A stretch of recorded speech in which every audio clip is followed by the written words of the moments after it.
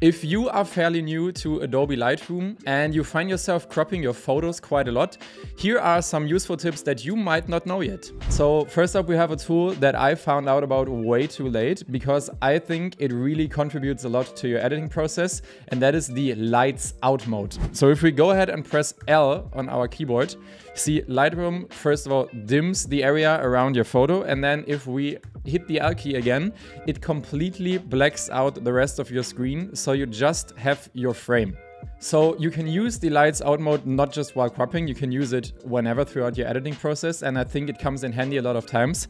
But if we're cropping an image, I think that's where the lights out mode is the most useful, because let's say you were going to crop this image and you hit your crop tool and you crop, you're always just going to have this area where you see what the crop would be like, but you have all the distractions from Lightroom, you also see the rest of the frame. So I personally feel like you kind of have to guess what the frame would look like. So now if we go into the lights out mode and we completely black out the screen, you see that you're only left with the crop that you're going to get. So if you pull the crop around, you're only going to see the part of the image that is actually going to be in the image after cropping. So you can just go ahead and move the frame around, move the edges around, and just really see what kind of crop will be good for your image or what kind of crop you would like. And I think that's just one of the most useful tools while cropping. Next up, let's say you shot a really nice landscape photo, but you really want to get it into a 4:5 aspect ratio so it can have more real estate while being posted to Instagram or something like that. If we bring up the crop tool, you will notice that you are locked into the horizontal aspect ratios. Even if we go into the aspect ratios drop-down menu and click on 4:5, you will see that this is actually not a 4:5 crop, this is in fact a 5:4 horizontal crop. So how do we change it?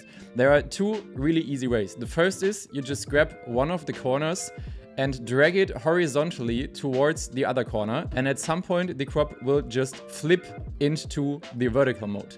The other way, and that's even easier, is to just hit the X key on your keyboard. The X key will always switch the orientation of your crop from a vertical to a landscape orientation and vice versa.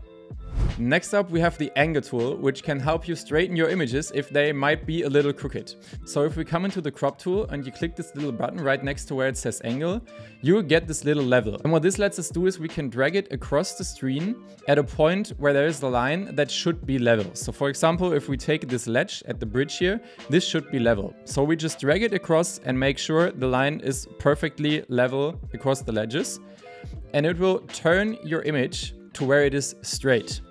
Now this works both for horizontal and vertical lines. So if we take this image, for example, and we grab the angle tool and we drag it perfectly along this post that should be level if installed properly, it will make the image perfectly vertical.